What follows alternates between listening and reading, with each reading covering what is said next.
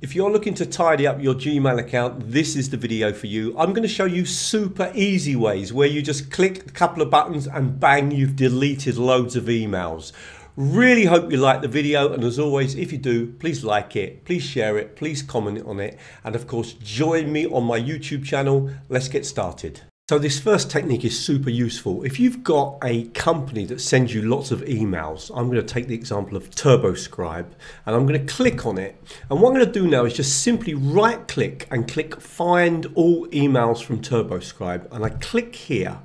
It brings up all the emails from TurboScribe. Now what I need to do is click on this button here, and now interestingly enough, I have another button, select all conversations, because I've only got 50 here. But if I click on this button, it will select all of them. And now what I'm going to do is I'm going to delete absolutely all of them. And that will bulk delete. Now, occasionally it doesn't work perfectly and you have to do it another time. Looks like that's been the case a little bit with me here. Let's just see what happens. I have to say occasionally it doesn't work. So I'm just going to do it again. Select, but sometimes you have to give it a few seconds as well to do that, okay? So if it hasn't done it, click again, click on select all invocation, emails, and then click on delete. But this is a really quick way of deleting, and it's worked there. After doing it twice, it's worked perfectly. Okay, hope that was super simple and super clear, and if it was, please like the video. I'm now going to show you a second technique using something called file name. This is really clever. One thing, if you do want to learn about unsubscribing from your YouTube channel, if you've got multiple channels on your YouTube channel and you're looking for a quick way of deleting loads of your subscriptions, then I have done a video about that and I'll put that on the screen now. But we're now going to look at this second technique with our Gmail account. Okay, this is another super quick way of working. Just go to the top in the search. So you've got your inbox open. I'm using Google Chrome. I'm going to write file name. And then what you want to do is, basically search for things that have got big file sizes. So like, for example, if I write PDF, and I might have some PDF files, I'm going to press enter. It's going to find all my PDF files. I'm going to click on them, and then I can just delete those files. Okay, this is a really good way of kind of getting rid of the big files that you might have.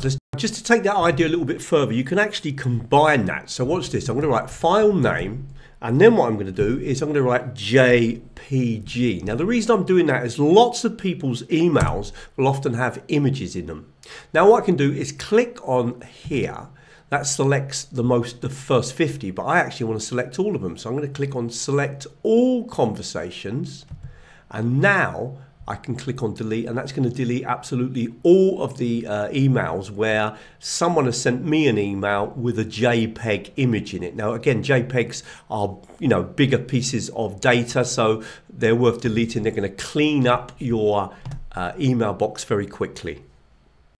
Okay, I've got one final super quick way of deleting really big files. So it's completely different to the first two ideas. Just one thing, lots of people have been asking me how I make my videos on my YouTube channel. I've actually started a new channel called Screencast Guru. And if you want to learn more about setting up your own YouTube channel and making the videos, I'll put that on the screen now, and you can access that video. I'll subscribe to the channel and learn about how I make my videos. Let's look now then at this third idea.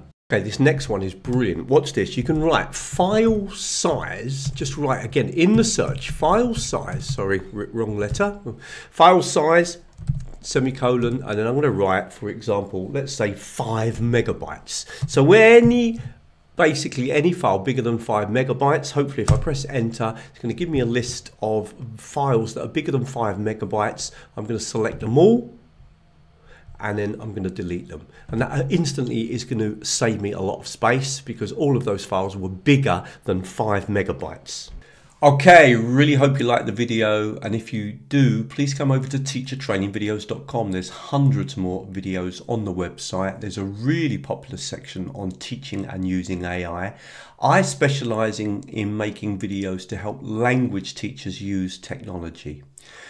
If you want to sign up to the newsletter, then that way you can keep up with all the latest videos, the free webinars that we run, the courses that we run, etc. And at the moment, if you sign up to the newsletter, there is a special 14-part free course that you'll be sent. You'll be sent a video about every 3 or 4 days that really just focuses on the most popular technologies on my YouTube channel that teachers have reacted to, and that really builds up into a really nice course and gives you a strong basis in using technology in language teaching. It's completely free, and literally everything that I show you is a free technology.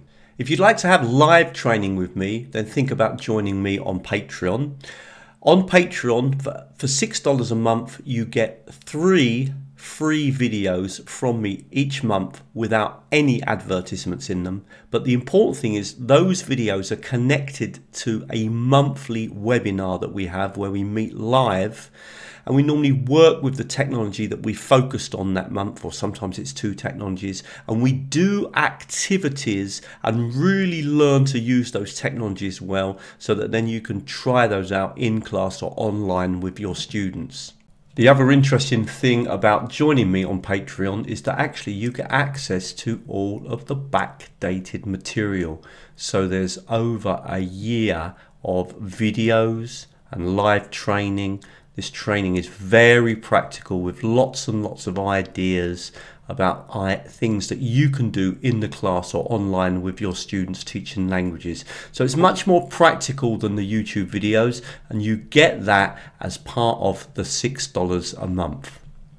Okay, I'm going to leave some more videos on the screen that I think you might find useful.